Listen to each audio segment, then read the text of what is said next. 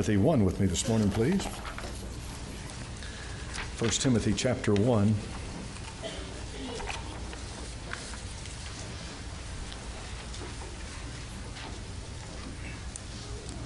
When you get the time, I encourage you to read 1 and 2 Timothy as soon as you can, because they're two wonderful, powerful books the Apostle Paul wrote to young Timothy.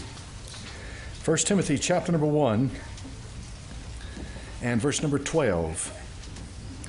I thank Christ Jesus our Lord, who hath enabled me, for that he counted me faithful, putting me into the ministry, who was before a blasphemer and a persecutor and injurious, but I obtained mercy because I did it ignorantly in unbelief.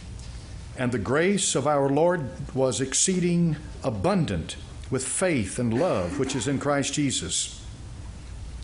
This is a faithful saying and worthy of all acceptation, that Christ Jesus came into the world to save sinners, of whom I am chief.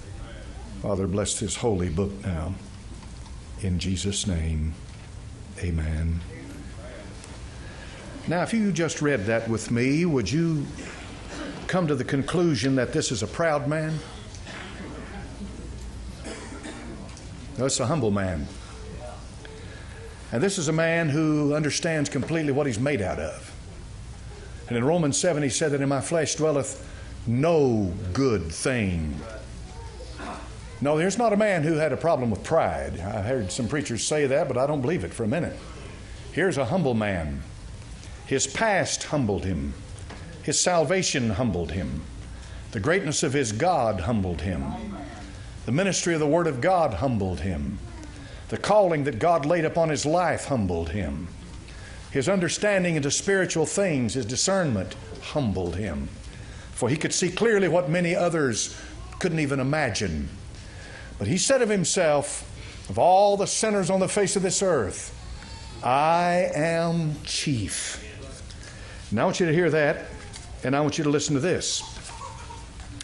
I am telling you, if there is a God, when I get to heaven, I'm not stopping to be interviewed. I am heading straight in. I have earned my place in heaven. It's not even close. Now, having heard that, would you consider that a humble man? That's a proud man. That's an arrogant man. That's an ignorant man. That's a very wealthy man. As a matter of fact, he's one of the richest people in the whole world. He has billions, that's with a B, of dollars. Billions. Well known. When I get through preaching this message this morning, I'll leave his photograph and his identity lying on the pulpit. If you're interested in knowing who he is, all you've got to come up here and do is just simply look at it and read it, and you'll know exactly who I'm talking about. Most everybody in this house this morning should know who this man is when you see his picture and read his name. Now I'm going to take what this man said this morning, and I'm going to break it down, because I think he has a message to preach to us. He just said something to you. Now, you hear preachers like me all the time while I'm in the pulpit. We're up here week after week. We're preaching about law and grace. We're preaching about ignorance. We're preaching about self-righteousness and all these things. And you say, well, now, a lot of people get in their head, well, that's doctrine. That's just so much Bible doctrine. That's what you're supposed to do. You're supposed to preach Bible doctrine to us. But then every once in a while, one pulls back the curtain and shows you his true heart, and shows you that what we're preaching in this pulpit has a relevance. I mean, it's real. There's something going on out there that it applies to. And it certainly applies to this man, just like it applies to me and it applies to you. There's a real world you live in. It's not make-believe, it's real.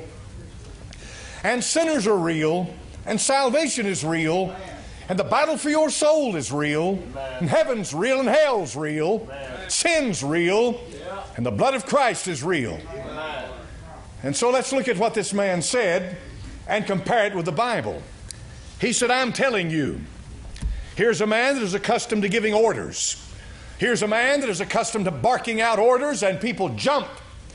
For people have a way of coming to somebody who has a lot of money like this. We call them gold diggers.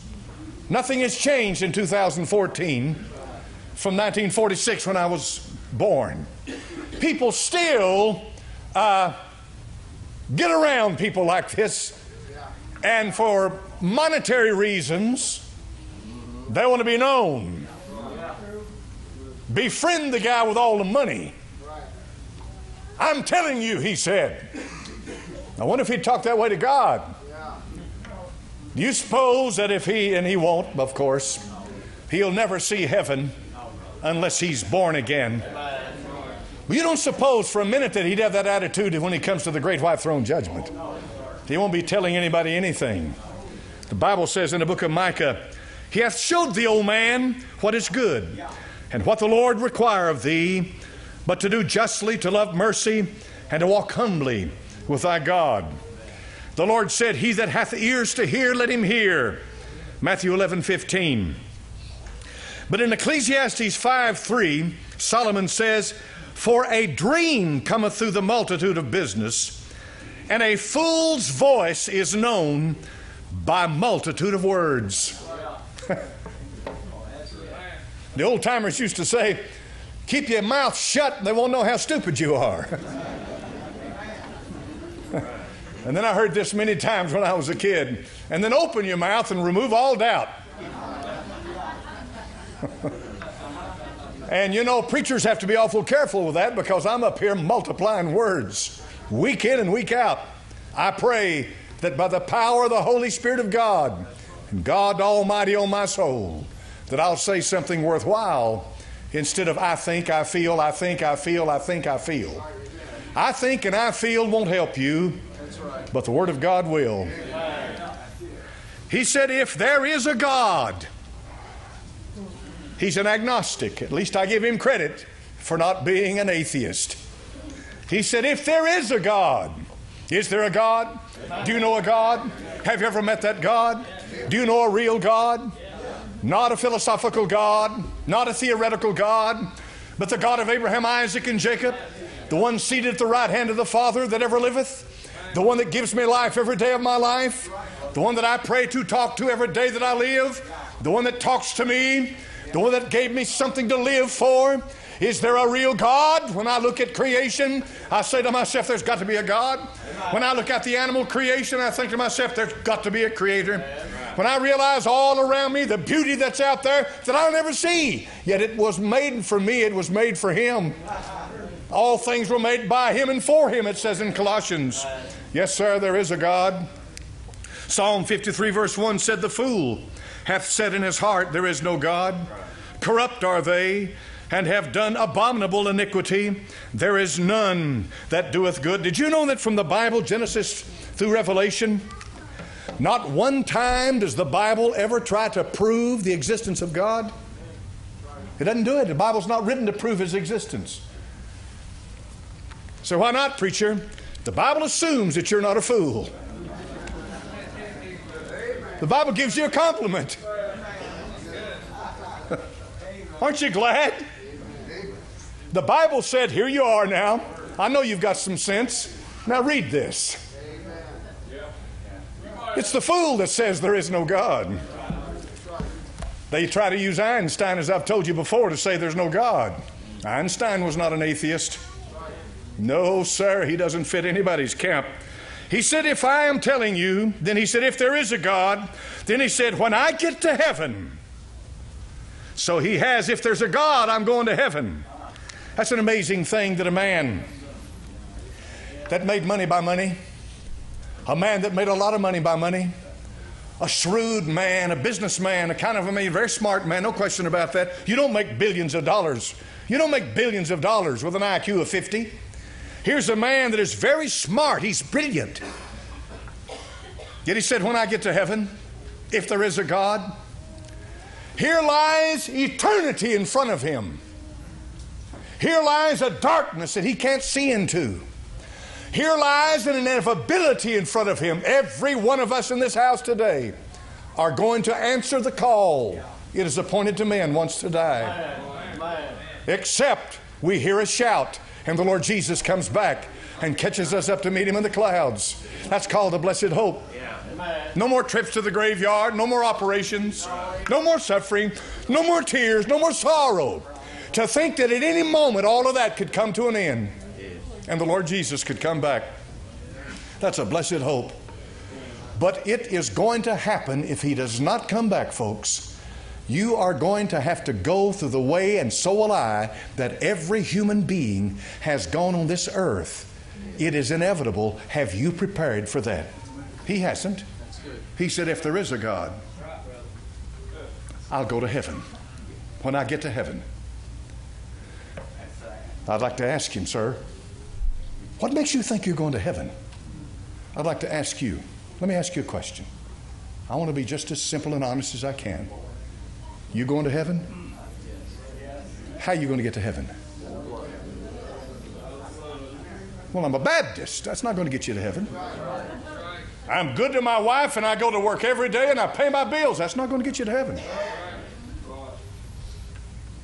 Well, I know the 10 Commandments. I've been confirmed. I've been baptized. That won't get you to heaven. What will get you to heaven?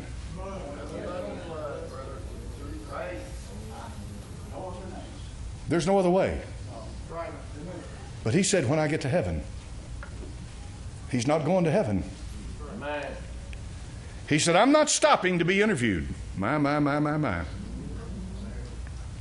Galatians 6:3 says, for if a man think himself to be something when he is nothing, he deceiveth himself. If you could take your billions to heaven with you, let's just say you could. If you could. You've heard about the guy that was buried in his Cadillac.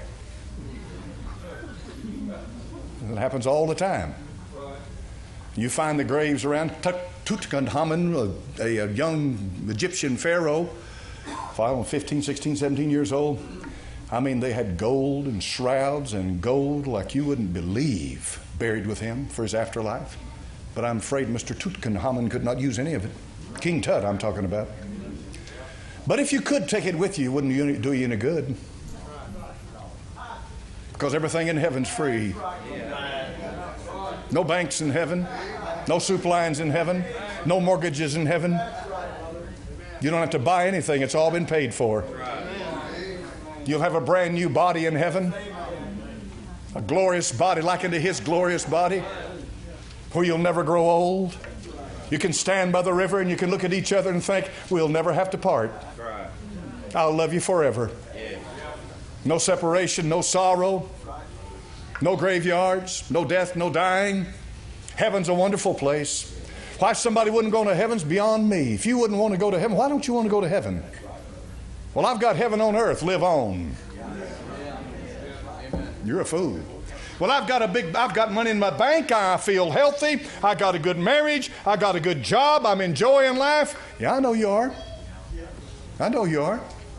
How many of you in here were in the same boat? Somebody raise your hand. There was a time you enjoyed life. How many grew old? How many lost your job? How many had your kids rebel against you and go out into the world? How many had your body start aching and pains show up?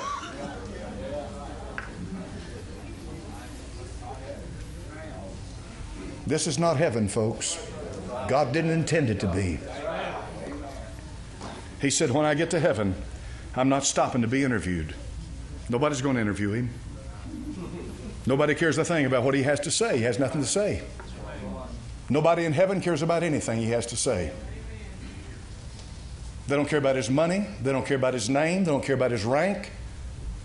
But his arrogance has him so pumped up. I have something to say because it's me.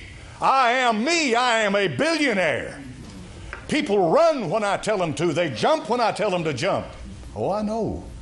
And you are so blind. You are such a fool. Let me ask you a question. Will you stop to be interviewed when you get to heaven? I don't care that anybody ever saw my face or knows who I am. I'll just be there. I started in a dunghill and I'll sit at the Father's table. He'll put a robe around me and he'll put a ring on my finger. He'll kill the fatted calf and spread the table before me. Oh, you think you're good enough to go to heaven? Oh, no, I ought to be in hell. I ought to be in hell with my back broke, as they used to say. I ought to be screaming in hell right now. I deserved hell, worked hard to get there, deserve everything God could dish out to me in judgment, but I'm not going to hell. Have you ever met the God that I preached to you this morning? One that will forgive you and cleanse you and give you a home in heaven. He only does that for certain people. Oh, no. By the grace of God, he should taste death for every man. Now, I'm not stopping to be interviewed. Well, does he think the news media is in heaven? Does he think the paparazzi's up there taking photographs? What's he think heaven is? He thinks heaven is just a glorified earth. In his pagan, warped mind, he thinks heaven is just a little higher than the earth. Is that what you want? Would you like to live forever just a little higher than what you've got here? Most of you bored to death every day anyway. Why would you want to live forever like that? Wouldn't you like for that almighty being to begin to open up for something in front of you? I'm talking about open up for you when you're ready for it, when you're prepared, when you can handle it, when you no longer have the confines of this flesh but have a glorified body. That he begins to unfold within you his plan, who he is. You begin to understand and see him for who he is. You can't enjoy heaven now where you are, but you will one day. He that hath begun a good work in you will perform it till the day of Jesus Christ. But he said, I'm not stopping for any views. He said, I'm heading straight in. James 4:15 says, For that you ought to say, if the Lord will, we shall live and do this or that. But he said, I'm heading straight in. In plain words, he said, get out of my way. I'm here. Now, where's he at? I want to see him. Oh. You say, preacher, I can't believe somebody would say that. He said it. He said it. New York Times printed it. That's a big newspaper. That's the record. All the news fit to print, they say. He said, I'm heading straight in. No diversions. I'm going right straight in. Some of you may believe that in here this morning about yourself. You may believe you're heading straight in. You may believe you're going to heaven. What you've done, let me tell you what you've done. I'll be honest with you. Just as honest as I know how. You've compared yourself with everything on this earth and probably have a list drawn up of all the things that you haven't done and all the people that you're better than. And you're comparing yourself with that and you're saying, if there's any chance for them to go to heaven, I know I'm going to heaven. That's called self-righteousness. Your righteousness. The Bible said comparing themselves with themselves, they're not wise. But men will do it anyway. Folks, you don't go to heaven because you're good. You don't go to heaven because you treat people right. You don't go to heaven because you give people jobs and you've got all kinds of money and you start businesses and you build this and you build that. That doesn't qualify you for heaven. The only thing that can qualify you for heaven is the Lord Jesus Christ. I am the door. By me ye shall enter in. If the Son make you free, you're free indeed. But he said, I'm heading straight in. Then he said, I have earned my place in heaven. The Apostle Paul said in Titus 3:5, not by works of righteousness which we have done, but according to his mercy he hath saved us, by the washing of regeneration and renewing of the Holy Ghost. But he says, I have earned my place in heaven. There are people that belong to lodges and secret organizations and groups and this and that and this and that. To this very day right now, this morning, if you brought them in this house, they'd look at you eyeball to eyeball and tell you they've been good enough to go to heaven.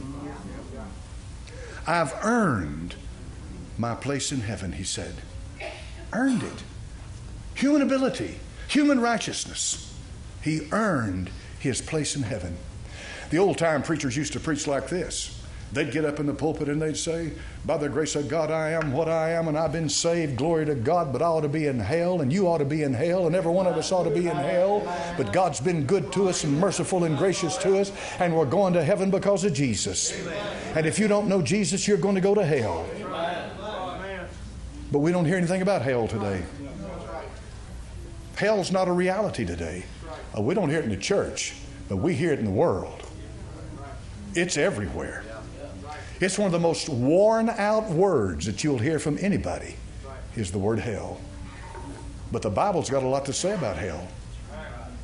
The Lord Jesus Christ preached more on hell than anybody else that ever lived on this earth. He preached on hell over and over and over again. This man says, I've earned my place in heaven.